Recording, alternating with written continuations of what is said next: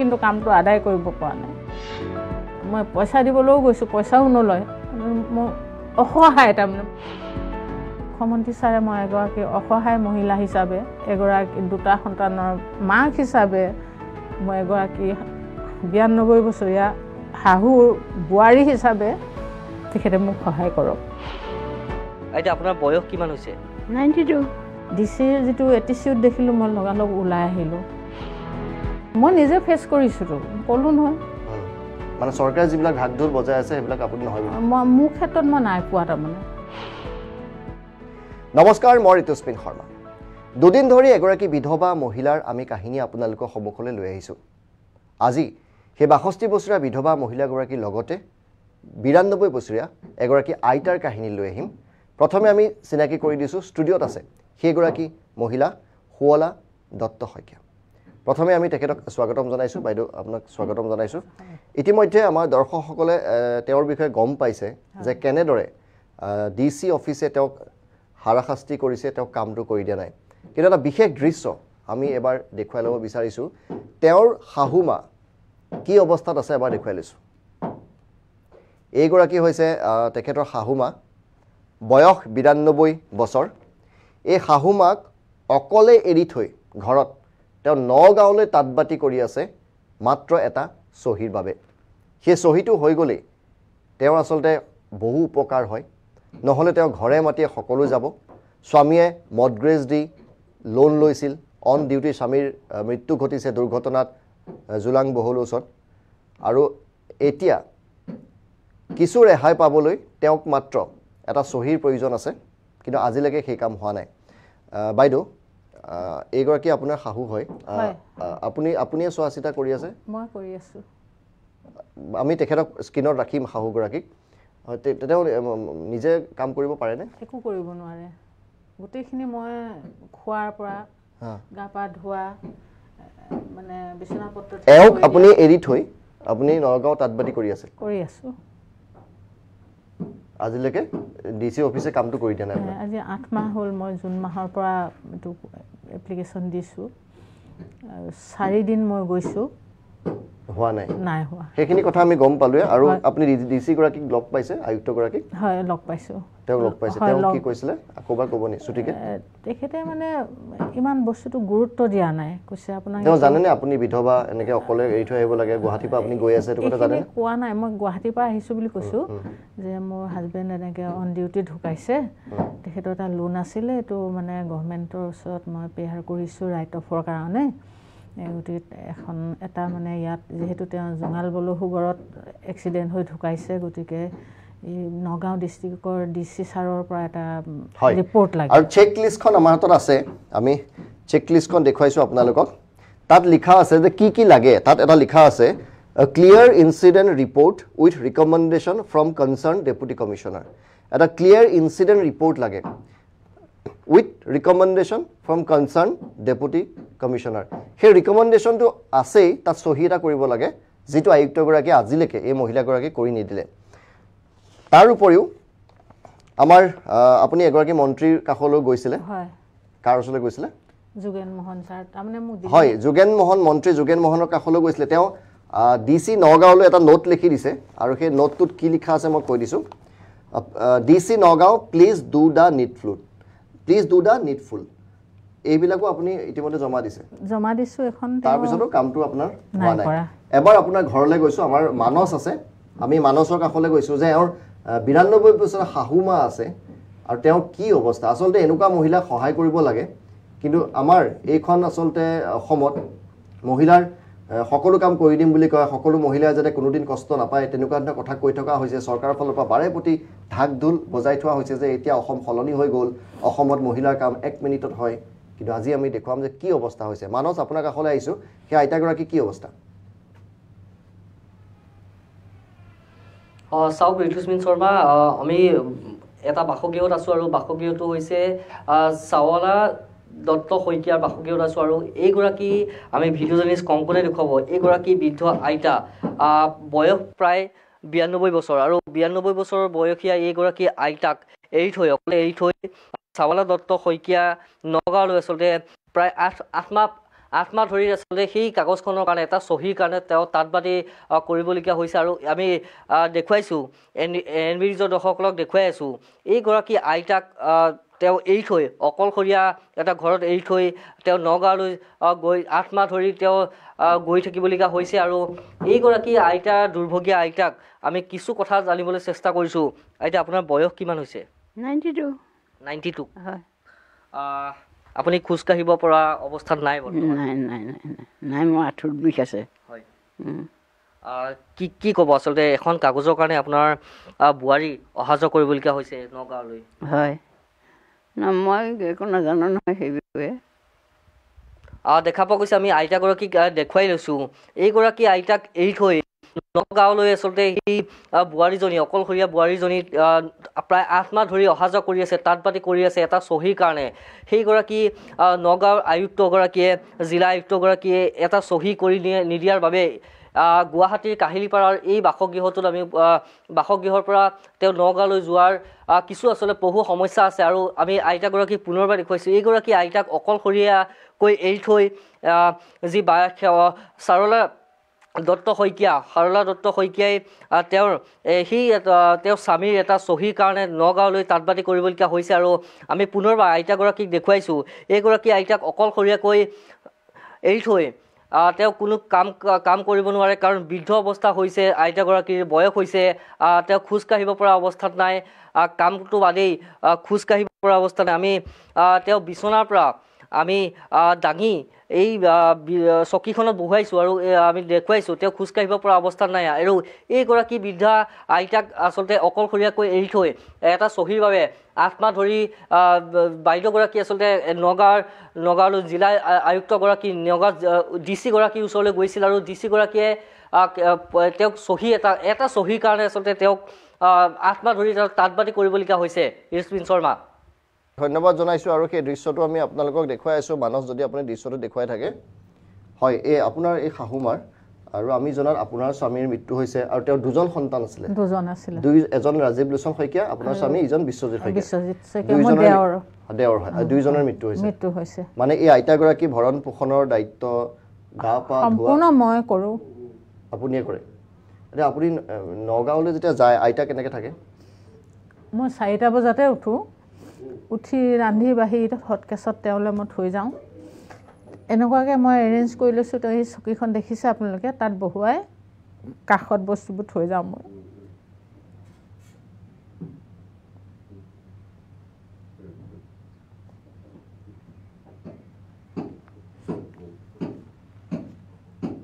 তাৰপিছত নগাঁৱলৈ যায় হয়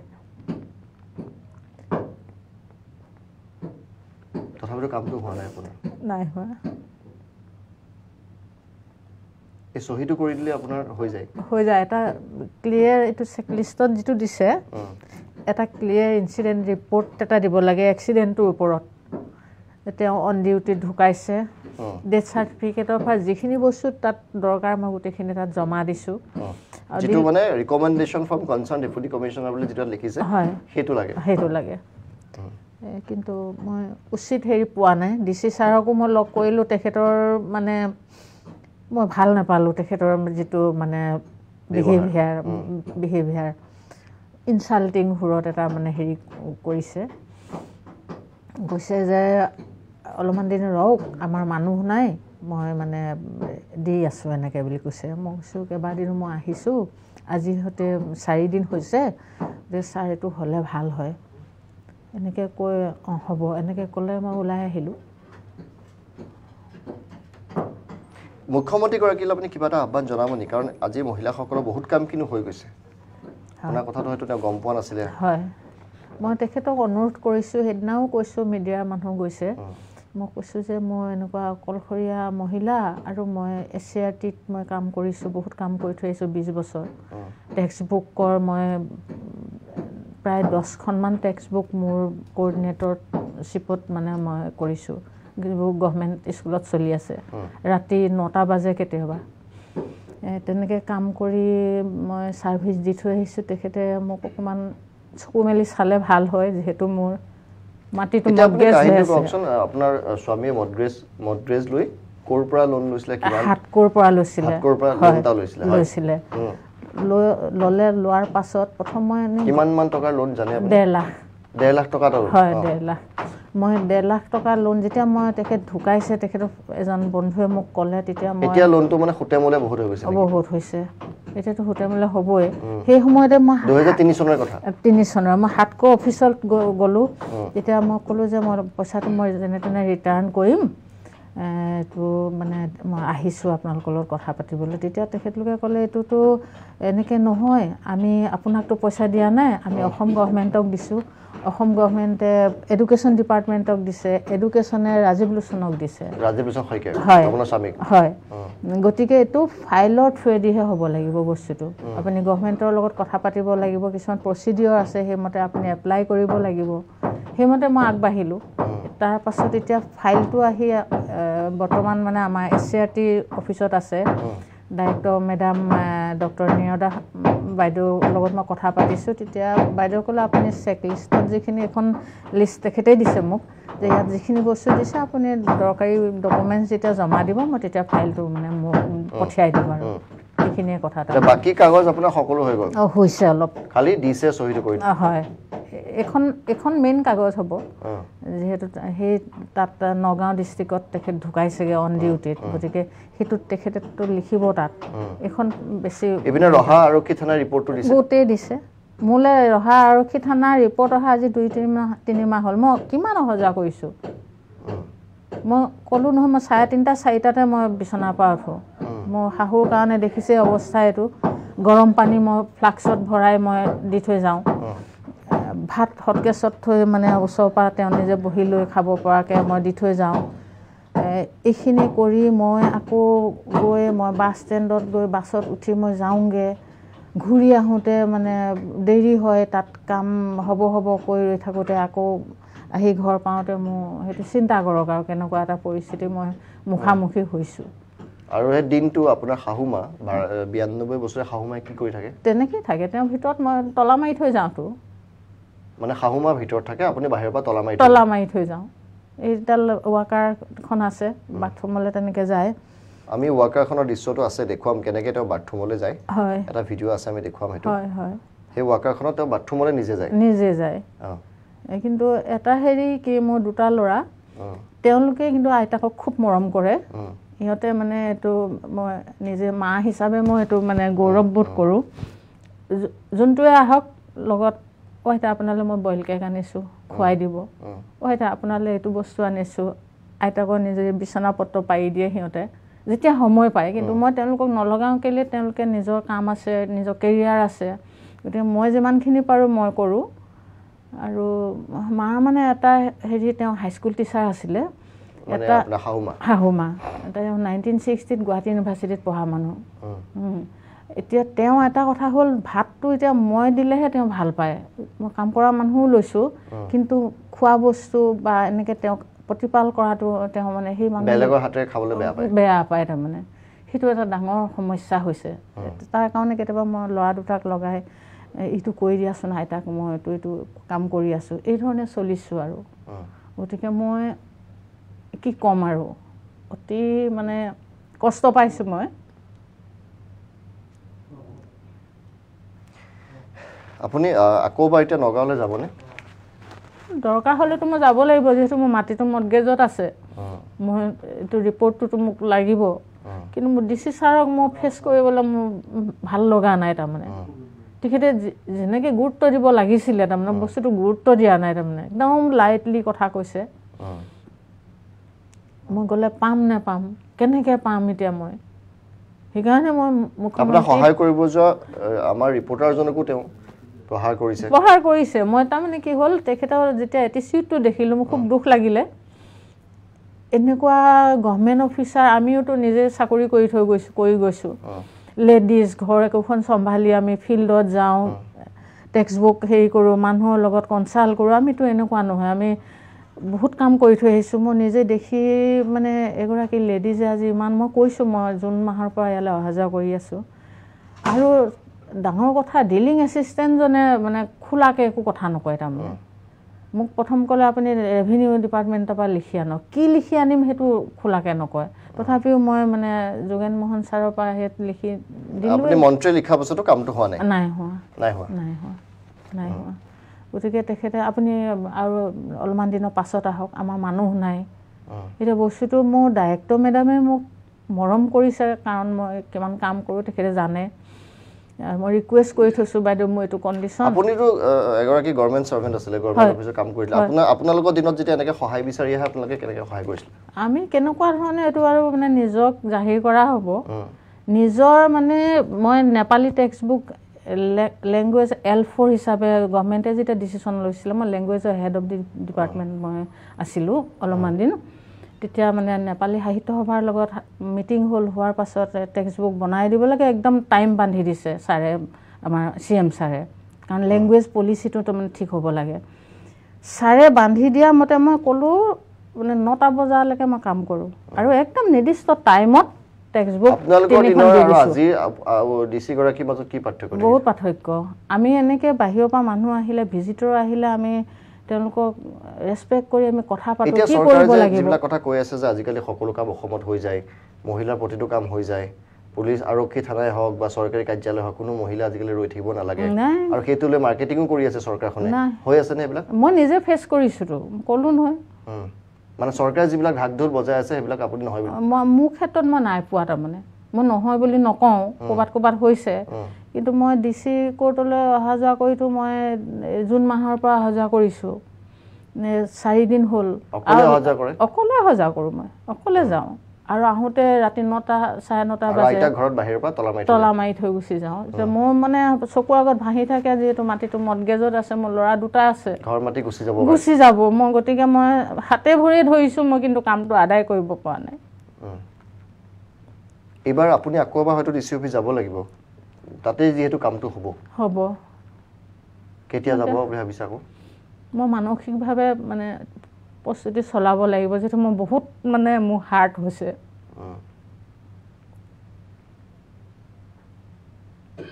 যদি কামটো হয় মই যাব লাগিব এবাৰ মোৰ ল'ৰা লৈ গৈছে আৰু মই দীপাংকৰ শইকীয়া তেখেত ইয়াৰ ৰিপৰ্টাৰ চিফ ৰিপৰ্টাৰ মই তেখেতক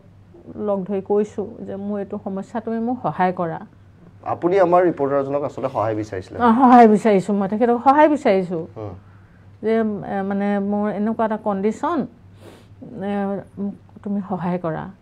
তেখেতে মানে মোৰ এতিয়া বেয়া লাগিছে মোক সহায় কৰিবলৈ গৈ মোৰ সৰুটো ল'ৰাই মানে মোক কৈছে মা তুমি